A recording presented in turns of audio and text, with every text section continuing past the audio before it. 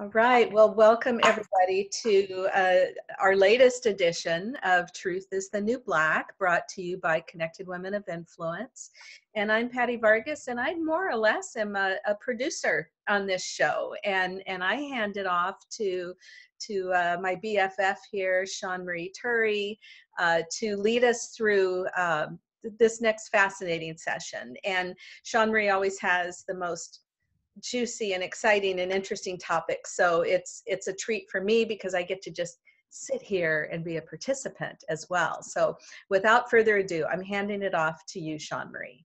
Thank you so much, Patty. And I love having you as a participant in these conversations. It's really a treat for me. So thank you for being such a great producer. And I want to welcome everybody to our next edition of Truth is the New Black.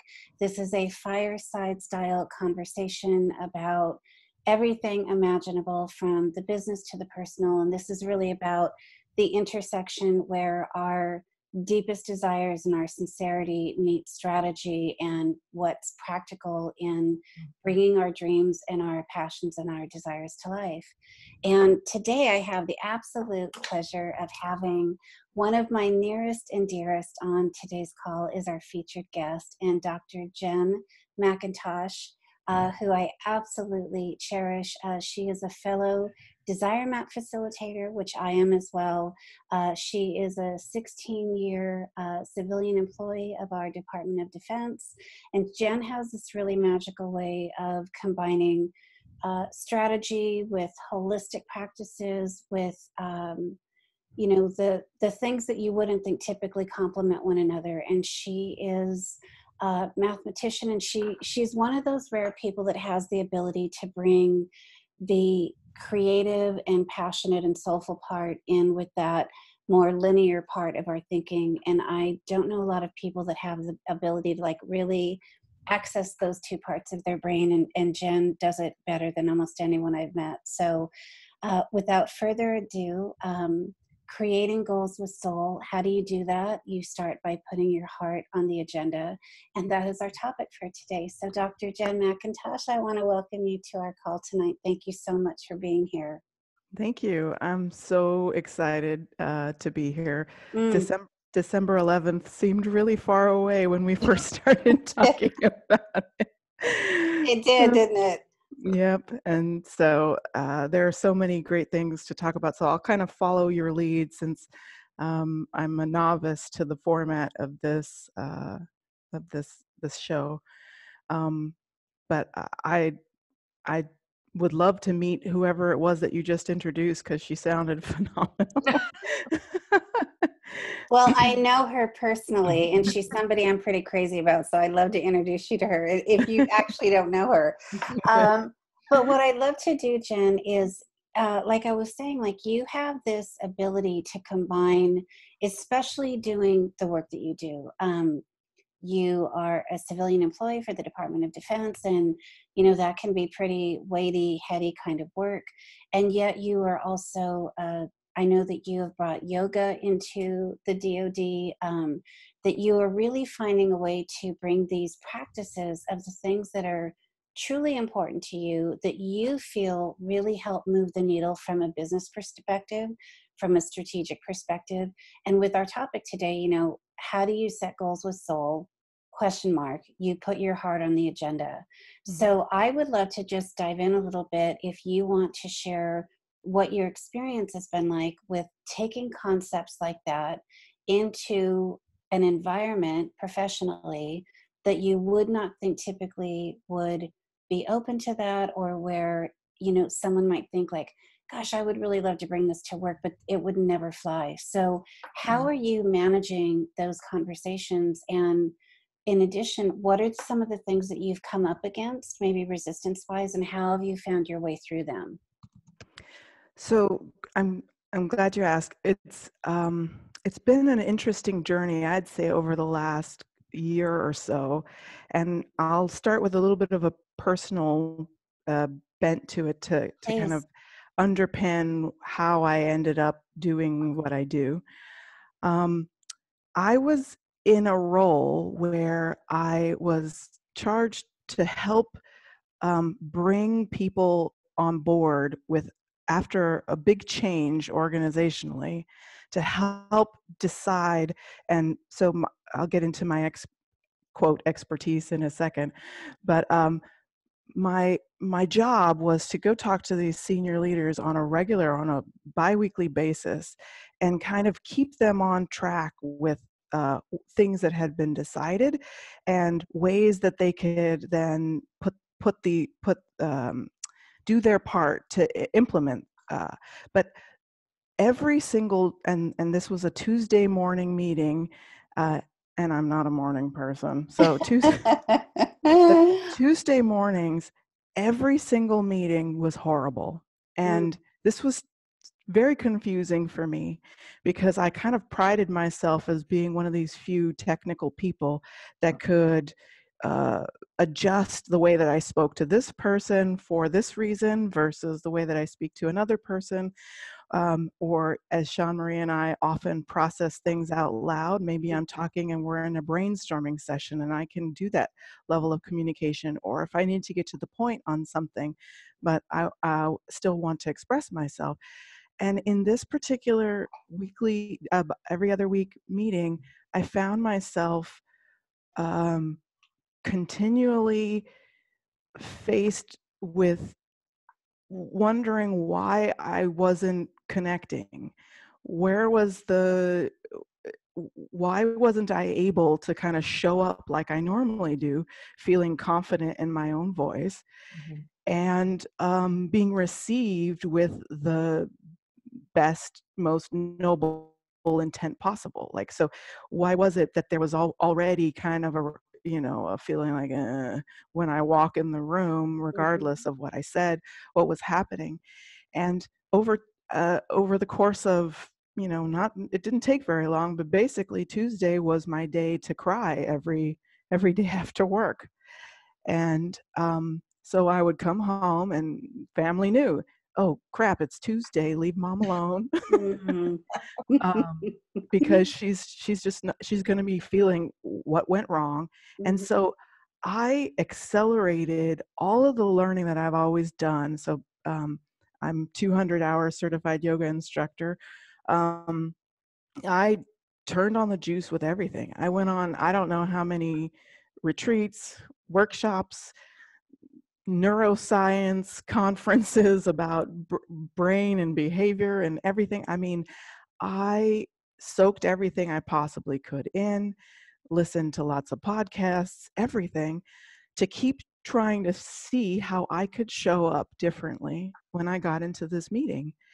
And one of the things that happened was, over time, I kind of was dying inside because no amount of personal self-development was making a difference in this particular role. And I was in line getting coffee at work, and somebody asked me, how's it going? And I start to talk to them, and I see a look on their face, this look that I often give to other people, which is when the Debbie Downer starts to talk about how bummed out they are about their work, or how they're being received not well, or this and that. And they're like, how can we cut this conversation short, because this person is a true downer. And I realized at that moment, oh my gosh, I've become Eeyore.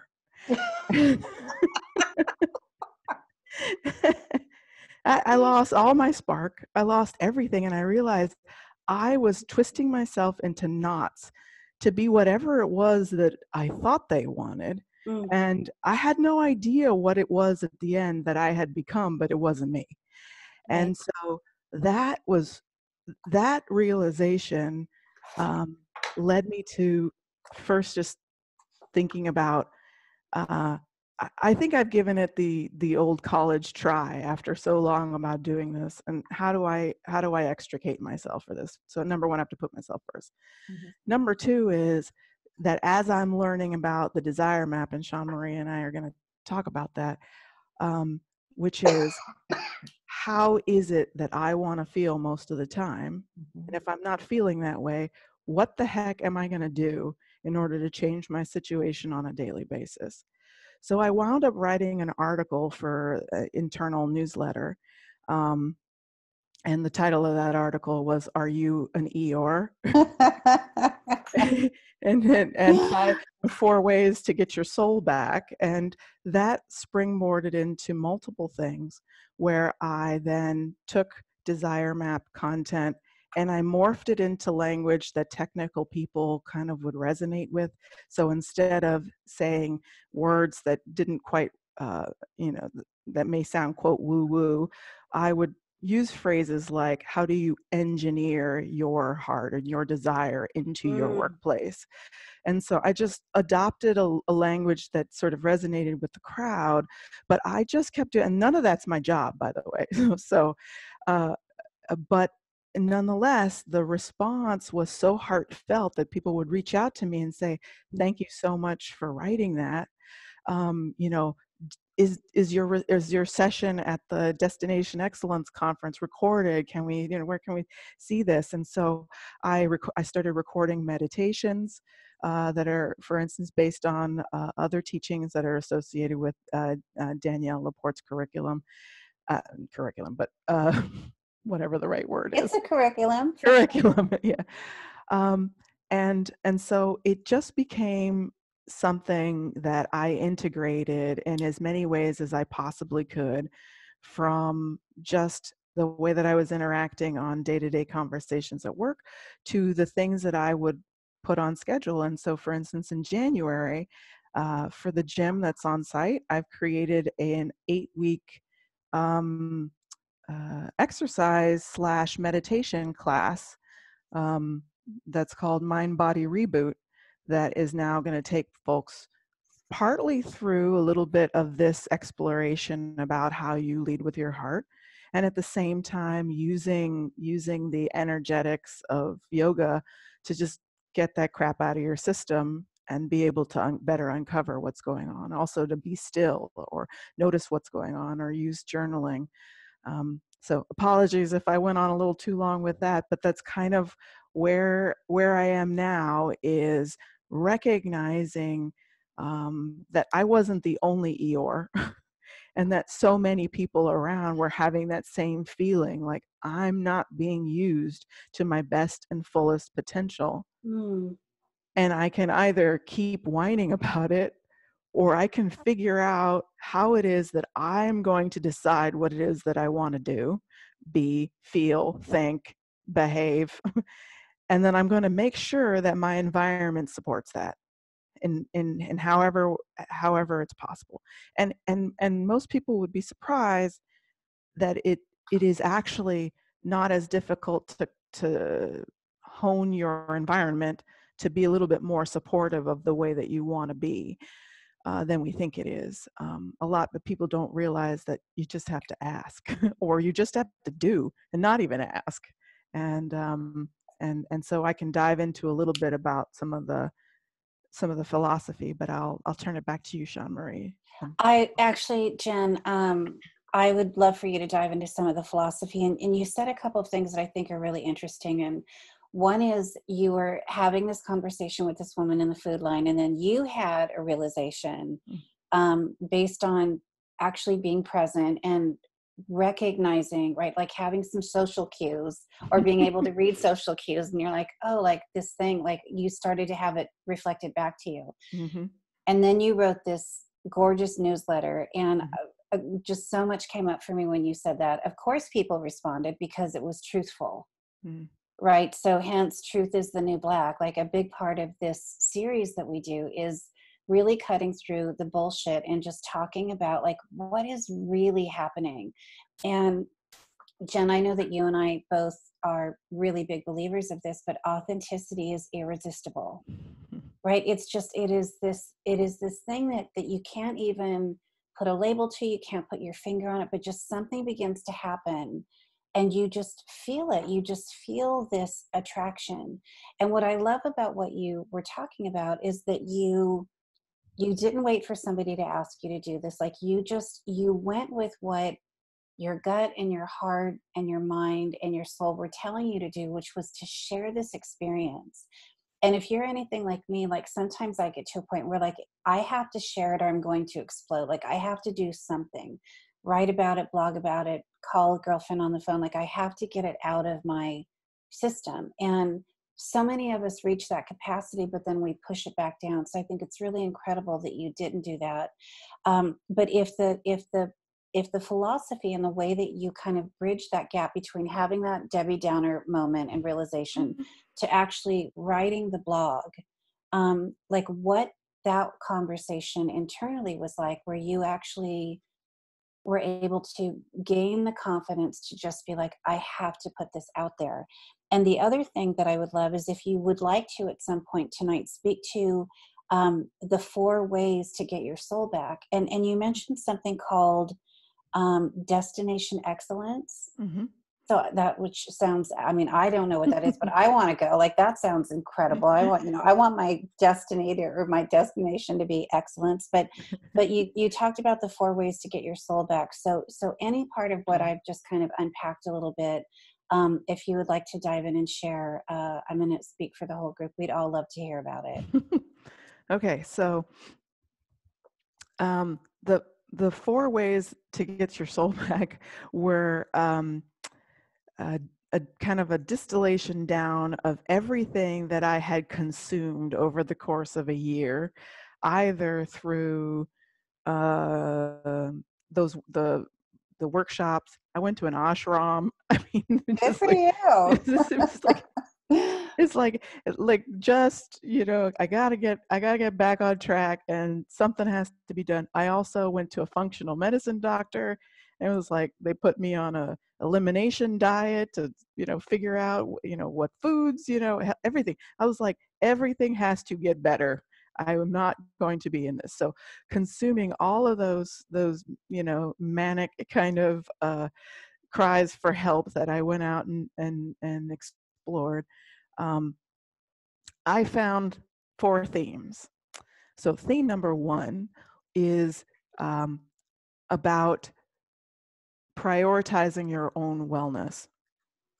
And as we all know, your performance or your attention or your concentration is so linked to things like your gut health, everything that's going on, your stress levels, all of these things. And we become, when we're typing on a computer all day or interacting in meetings, we become so disconnected from what messages are even coming from our own body. So so I broke up, then I followed the first article with a 4-part series. And so part number 1 on prioritizing the wellness, I thought, I love a good model, and these are, people that are kind of technical thinking. Yoga actually already comes with a model for wellness of the body, and the Sanskrit term is kosha for sheath.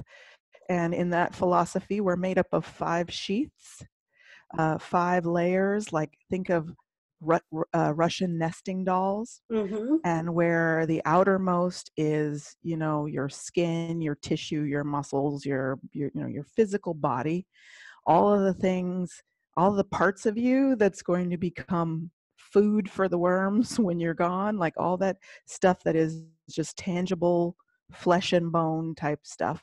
So what are the things, and the reason for thinking of ourselves in this way, we're all interconnected. There's nothing to separate it.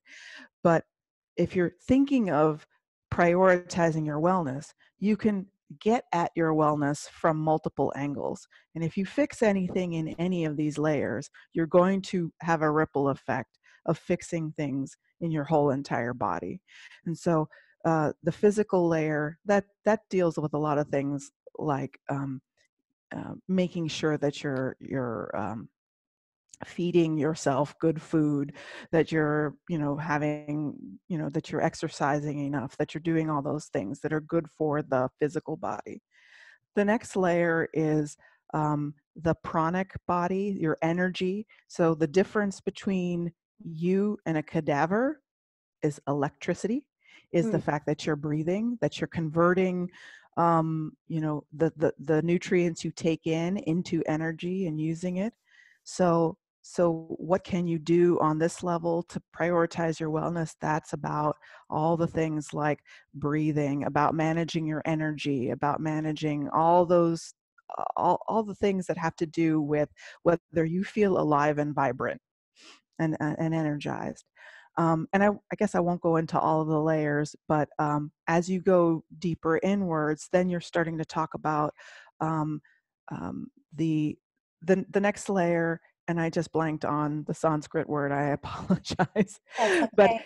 but it's closest to your limbic system, that part that all the unconscious thing that goes on, that where you all of a sudden have your senses taking things in, and then you experience uh I'm sad, I'm hungry, I'm whatever. It's the very basic kind of experience of the level, and it's the kind of lower mind. um it's the lower, it's just the basic needs.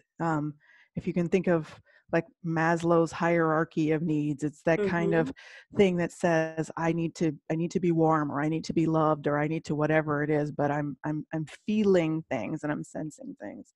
And there's a lot that you can do in order to nourish that piece of you, which is to have your needs met. um, moving inward, then you have your logical, rational thinking self.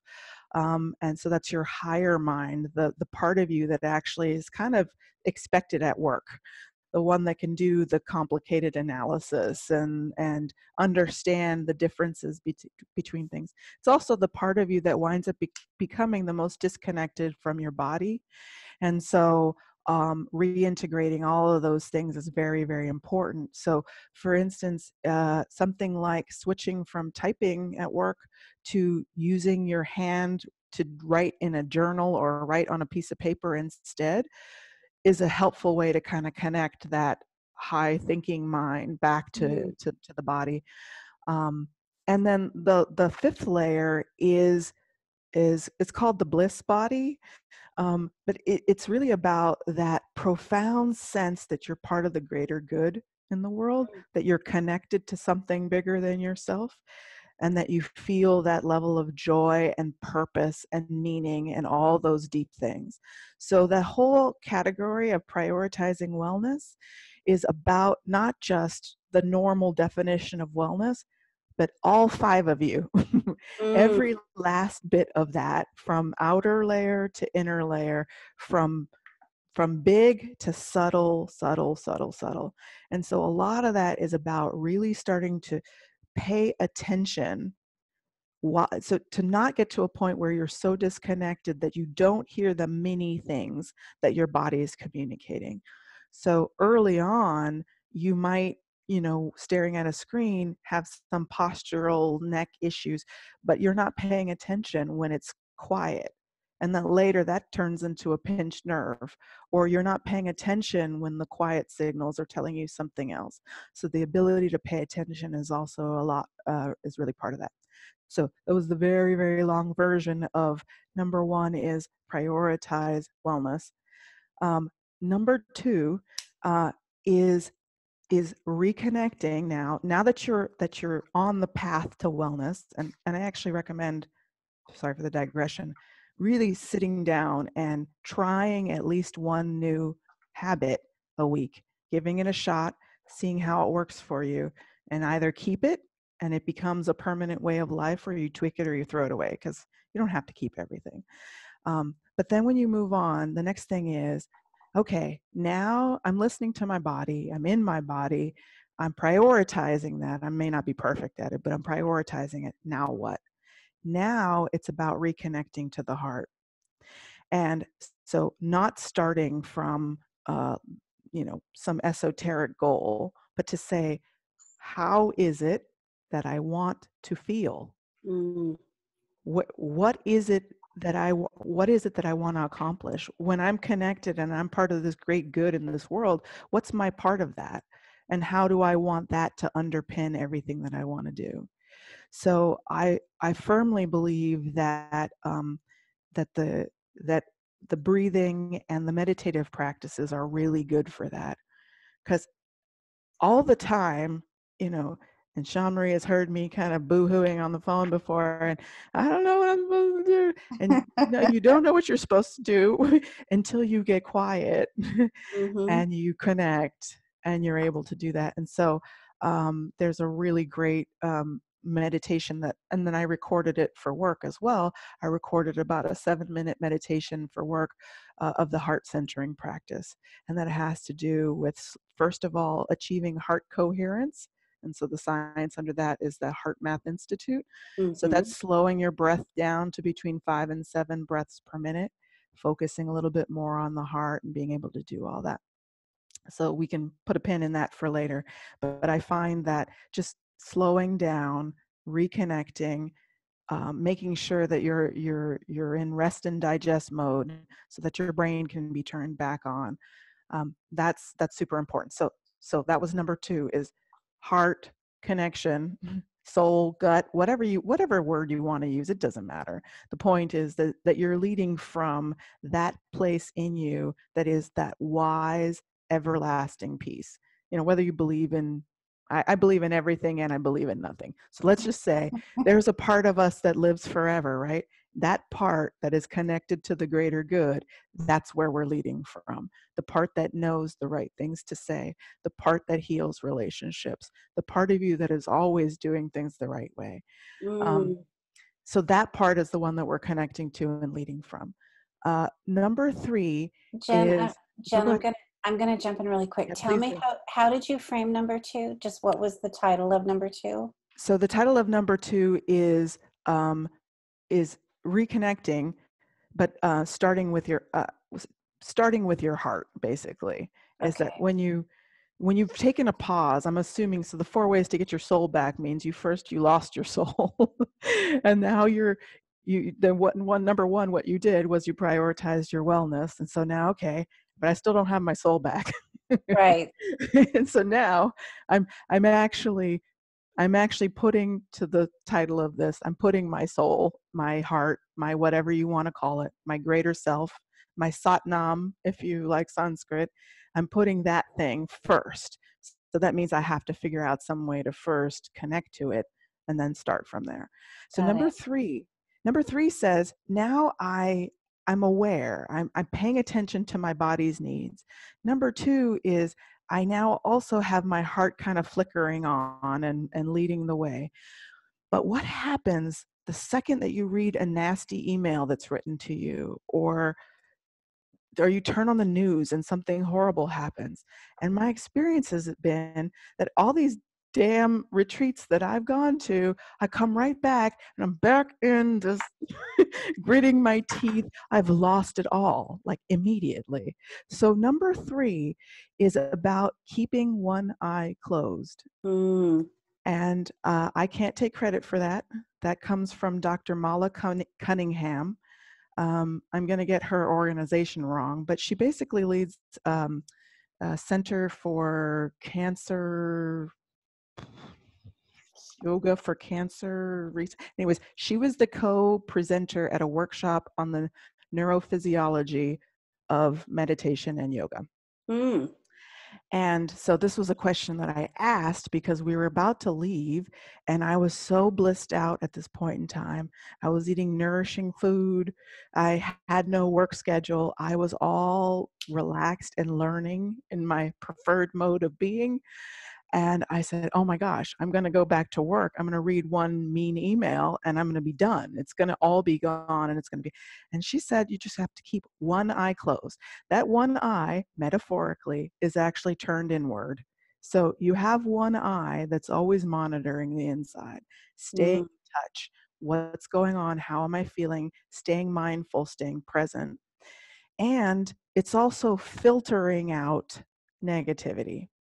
But with the eye that's open, you are fully engaged. You're fully connecting with all the things that you've just done. You've created your wellness and you've started with your heart. So you can't not participate in the world. You've still got to participate in this world, but you've got one bit of protection here. I don't have to attend every fight I'm invited to, right? I don't have to go down that road. Discerning isn't easy. So, and mind you, I'm excellent at laying all this stuff out. I still suck at living and breathing it all the time. Okay, so hypocrite over here, let's just say this point blank. But it's a practice, and I'm fully involved and living the practice. That's for sure. It's not So being a hypocrite. It's a journey. It's a yes. journey. I mean, and we live in the Mhm. world. We do, Yep. Yep. so we can have all of these great intentions and so forth, but the world is always with us, and we just have to learn how to keep one eye closed. That's right. That's right. And actually, so in and I'm gonna be mindful of time because all this stuff can be hours and hours. But um, two components for me in keeping one eye closed. So this is my own additional journey on top of the guidance that I received. So number one is about strategically placing cues all around you. So just like Shawn Marie's background behind her, I actually have created my work environment to be more like that rather than, even more so than even my home environment. I put cards, oracle cards, and truth bombs and everything all around me. And I have a salt lamp in the corner. People are like, does that thing work? I'm like, doesn't matter. It's like looking at it reminds me, you know, this, no matter what's going on around you, this is the zone, this is the internal state that you want to have, and especially in a place like this. So, and the other thing is, this also comes from a teacher of mine, Martha McAlpine, who talked about having an emergency playlist. So if you have Amazon Music or Spotify or whatever you have, create one or more sets of songs that has one song that helps you to cry, one song or that makes you cry or that you cry to, whatever, one song that allows you to rage out and be completely angry, and one song that picks you back up. It is your jam. So you just deflate from, you remove all the gunk from the day. This is helpful because when you're moving from one environment to the other environment, you want to get rid of whatever that environment did to you. And by the time you've shown up, you've been through your anger song, your crying song, and your pick me up, I'm so motivated and happy song. And that's how you show up to your next gig or your family or your kids or your job or whatever it is. So having all those kind of cues around you that help you to remind you to be back in is good. And the second thing are the habits. And that's much more about ways that you can just create mindfulness in everything that you do. But I'll move on to the fourth for the sake of time. And the fourth is I don't have as well mapped out as all the other ones, and that is really now reconnecting. So that now that you're lit up, that you will then notice other people that are equally lit up and take advantage of those opportunities to partner on things, so that you now have that thing that says, now I can have opportunity and preparation meet in a magical way, and I'm ready to engage on all those things that keep me in that life affirming cycle, where I have my soul and I'm excited to be doing the work. And that you're also, though, keeping a polite no in your back pocket for engagements that are not the kinds of things that are going to move you where you need to be. And that's how I met Shawn Marie. That's right. Because That is how we met. yeah, and it's like we've known each other forever because both of us were in the right state in order to be engaging and partnering on things, and being able to do some work together. Hmm. So those were the four tips for reclaiming the soul. And you know what, Jen, I think Mhm, I must have missed number 4. So just to recap, in case anybody's taking mhm, notes, number 1 is prioritize wellness. Number mhm, 2 is reconnecting with and from the heart. mhm, Number 3 is keeping one eye closed, which is how mhm, we look inward and we're like almost like someone's always on guard, like for protection. What mhm. was number 4? Because I think I might have folded it into So something. number 4 kind of sounds like number 2, except it's much more about actually creating connections. And so Okay. maybe where number 2 is about is about sort of stepping out back into the world from your heart place.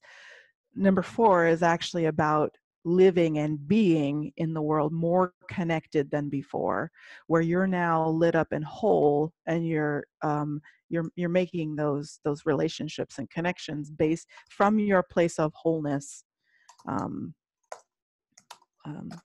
It's a subtle difference, but Oh yeah. it's kind of about maintenance. Okay. um, Well, Jen, this is so gorgeous, and Patty and I always laugh about the fact like an hour goes by in a hot second, mhm. and just how, you know, there's so much to unpack. But I'm so grateful that we have you for the short time that we do have you for tonight. But I just want to remind, is it Averill? Am I saying that right, Jen? Averill?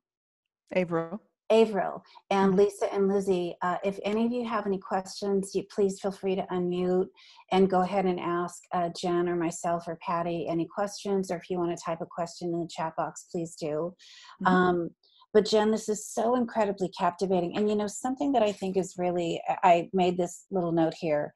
You were talking about how you really believe that we are all connected, that there is no separation. And I just feel the need to say out loud and remind anybody who is either on the call tonight or will be listening to the replay, that this is coming from a doctor and a mathematician and somebody who's got like a brain the size of Texas. Like, you're so smart and educated and open and tender and sweet. And you know, when you were saying earlier, you're like, you know, hypocrite here, you know, because I can say all this stuff.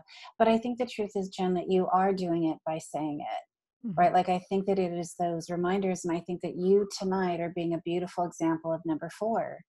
You know, Mhm. you not only are talking about this deeper connection, you are being that deeper connection. You know, you are bringing your truth to this conversation. And but I think that when we can share things like this in this kind of an environment, it can't help but get into ourselves. You know, so the reason that you can speak so clearly and passionately, um, and enthusiastically about this is because it is in you.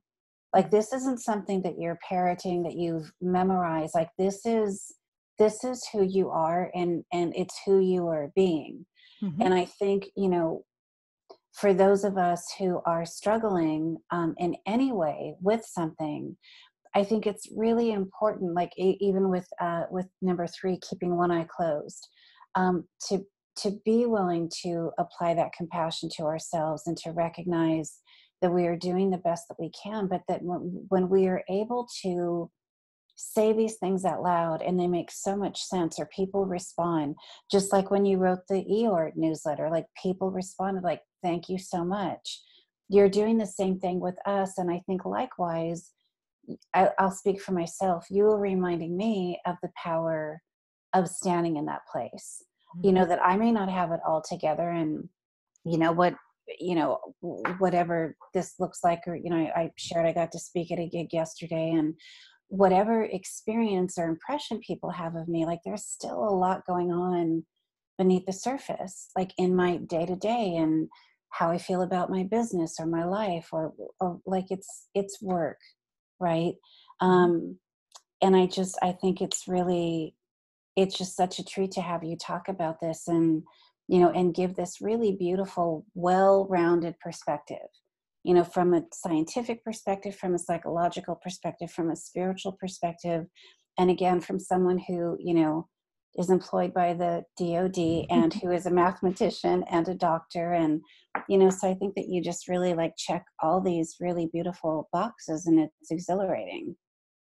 So thank Well, you. thank you for saying that. And you know, just one quick thought, because one of the responses that came back um, was um, sort of to say, yes, you are so capturing the mood that many of us have right now, of feeling just not connected in the right way, or undervalued or underused, but that they were kind of mad that I walked away feeling like I had to change or I had to get better. Like, wait a second, you should, if somebody asks you how you're doing, you should be allowed to tell them legitimately how you're doing, and that people shouldn't be only expecting an answer of, I'm great, everything's fine, the fake answer that we all kind of do when we pass in the hallway.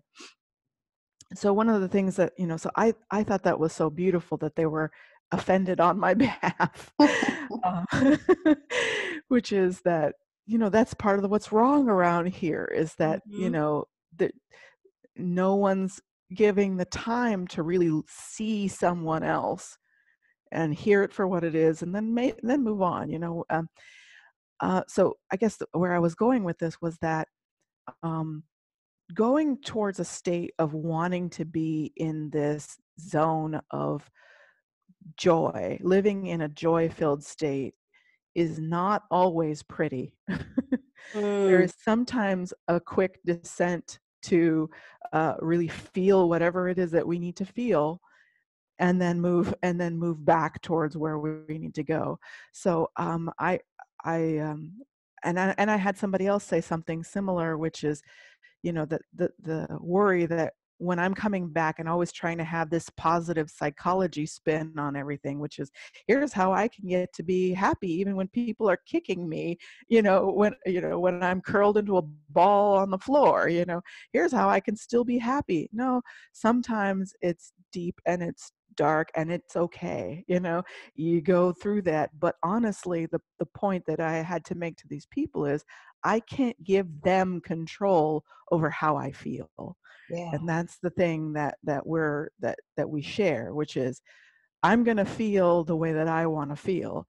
If I can't actually make my circumstances be less toxic, then I got to get out of those circumstances. But ultimately, I am going to be in charge of how I feel every day to the best extent possible.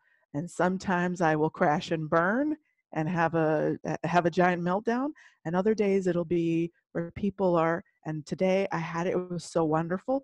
I had two people say to me, because I'm right now rotating through offices as part of a technical development program that I'm in. And there's, I'm so happy you're here. And I'm like, no one's ever said this to me. This is great. And it's because I had already made, that determination that I am here to show up, not just for the work, but I'm also here to show up for the heart work too. And so that where I see people suffering in miscommunications, I'm also going to be there for that reason too, even though it's not my job.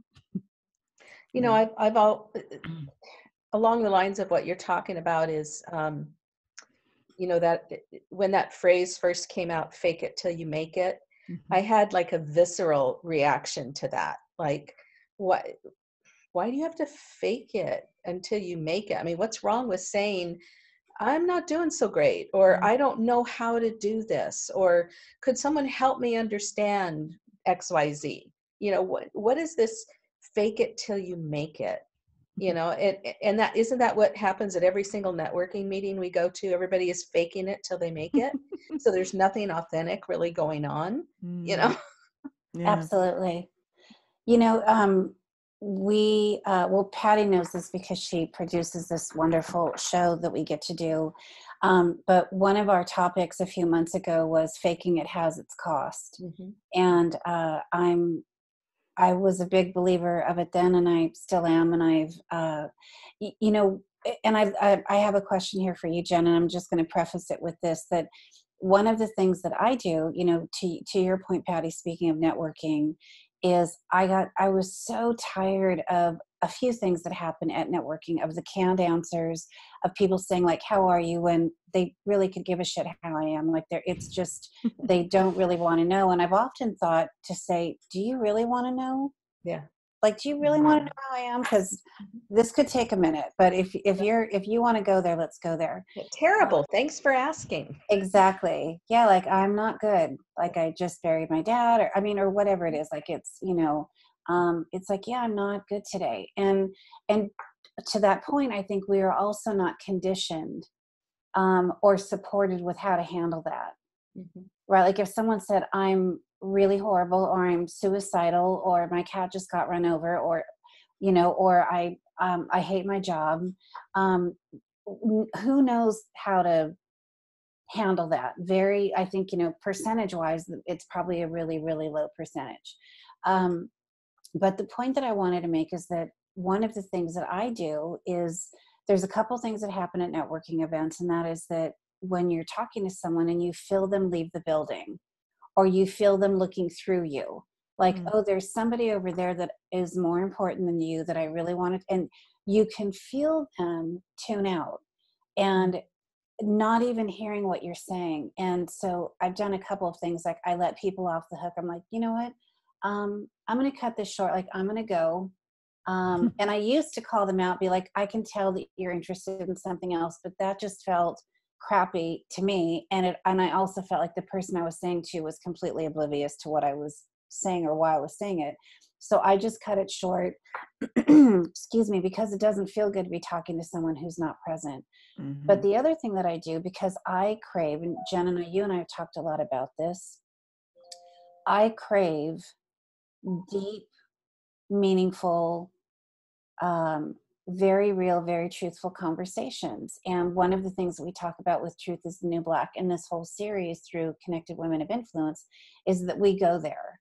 And I live for going there. And because I feel like I have an allergy to small talk. I'm not a good small talk person. But what I'll do when I'm in an environment, whether it's a party or a social gathering or a networking event, if someone's talking to me about what they do, I'll say to them, like, do you love that? Like, what do you love about that? And how does it actually make you feel? How does it feel to be a biochemist or an airline pilot or an artist or a writer or a receptionist or a garbage collector? Like, what is that like for you? Like, do you love it? How did you get, like, I ask them questions that probably not very many people are actually asking them. So I genuinely connect because I don't care about the canned answers. And so the point of that, Jen, was to ask you what you do to start to bridge that gap. Like, if you're feeling that things are staying superficial or they're not going the direction that you like, are there tools that you leverage? Are there things that you do to extract the information that you really want, or to get to the answer that you like? If somebody's being ambiguous about giving you an answer, like, how do you keep it more often than not in your preferred state of being, especially in some of these environments that I know for you have been really difficult? That's an excellent question. And so that one's more of a work in progress, I would say. But one of the things that I really love doing, and so because we're all about Danielle Laporte today, she had a podcast about higher self to higher self communications. And when I find myself not connecting directly with whatever is going on at the moment, I think about what's the best version of myself and how would that person be talking to the best version of that person. And it's sort of just a mental shift, and it's not really I don't have a very good explanation for it, but I found it to be really, really useful, because then you're always finding the best light and the best interpretation for the things that they are saying, and not and also staying attentive to potentially a gold nugget coming in between the other things that you don't understand or really have a way to place what they're saying to you. Because I've found that, when I don't have a good reaction, when I sort of have a visceral reaction about something, I might not actually be listening anymore. To your to your point, but I'm not usually the rude one, staring away. But I still don't know how to really engage. But I find that if I then just sort of visualize the lifted up, whatever faux picture works for you, the angelic version of me talking to that, that the enlightened version of them, then I find that I can actually get get what I need out of the communication, and it's a lot better. I also then can then respond just to the parts that I want to highlight, kind of like positive, reinforcement. This was the good stuff, and I'm going to acknowledge the good stuff Yes. in that communication. So then people also know what I prefer, in general.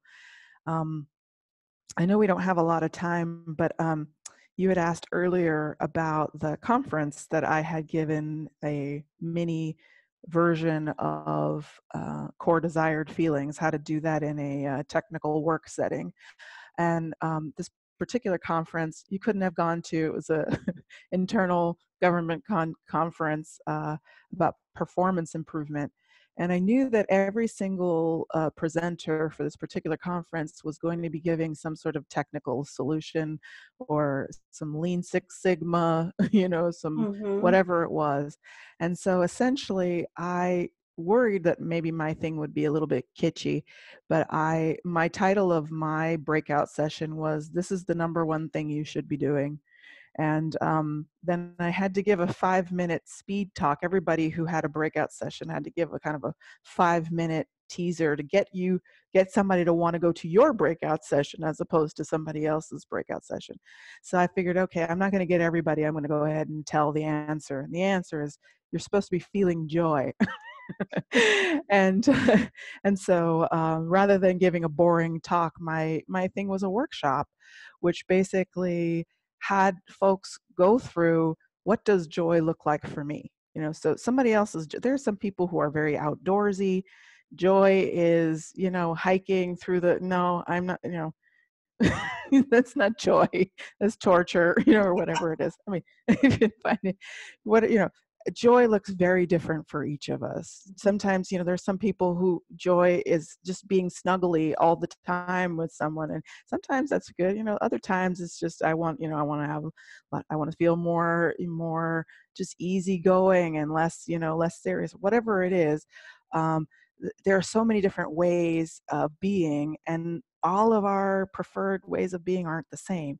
So we broke up and we talked a little bit about what were some times where we just felt so great. It was a great experience, and it was a listening experience, so that the partners would be able to say, it sounded to me like you felt, and then fill in the blank. So they didn't actually have to come up with their own words for how they like to feel. They would allow other people to sort of say, that sounds to me like, and marinate it. So it was a little bit of a way to kind of kickstart the conversation for how they like to feel. And then the next thing that we talked about is some ways to quickly be able to feel the way you want to feel, even when things are going on, kind of along the lines of whatever it was. So there's a meditation called the loving kindness meditation, and it takes a little bit of time, because you're essentially going through wishing yourself well, wishing others well in a number of ways, wishing for people to be free of suffering, all these things. But there is a 10-second version of that, which is to literally just close your eyes and imagine two people nearby or somewhere else or in virtual land, and just keep repeating to yourself that you wish for them to be happy. And in 10 seconds, it's not possible to still feel all the ways that you were feeling, the negative ways you were feeling before, if you were actually repeating to yourself a wish for other people to be happy. And so that's so we did little bitty techniques there about how you can kind of shift and shift gears and get back on track. We also talked about a little bit about now what should you start doing in your work environment in order to support the way that you like to feel. So if someone's word came up as vibrant, for example, the person who's vibrant should not be hosting really long working meetings. They're going to feel like death. So they're not that's not how they should be operating. So they should be having these short syncs, hey, everybody, let's go around the room. What are you working on? That's how they want to feel. Vibrant, active, whatever it is. They should probably also offer to go on walking meetings. I mean, I was so floored. I went to somebody's office. I was like, hey, can I talk to you about something? And I sat down in their office. They're like, would you like to walk? I'm like, I had never thought about walking. So we had our meeting walking around the building, so that's what a vibrant person should be doing. So, for example, somebody who wants to feel cozy should have a hot water kettle at their desk, and pour themselves cups of tea and have a pashmina around them or whatever it is. Engineer that stuff into your environment and be able to keep those feelings. And that actually dovetails right with the one eye closed piece. If you have all those things strategically placed around you, you are able to better stay in that state and filter out the things that are throwing you off balance. So I'll stop there because I know we're coming up against an ending point, but it was a really, really great experience. And I must tell you, I'll just brag for 1 second. My room was the farthest room from the main central auditorium. I thought I'd have 0 people, so I worked very hard on my 5-minute pitch to get people there. And I got more than the keynote speaker had in the main room. So I was like, yeah. Good for you, honey. People are hungry for meaning. They're starving for something real. Mm-hmm, mm-hmm. Yeah. Well, thanks for having me. I really, really enjoyed this conversation.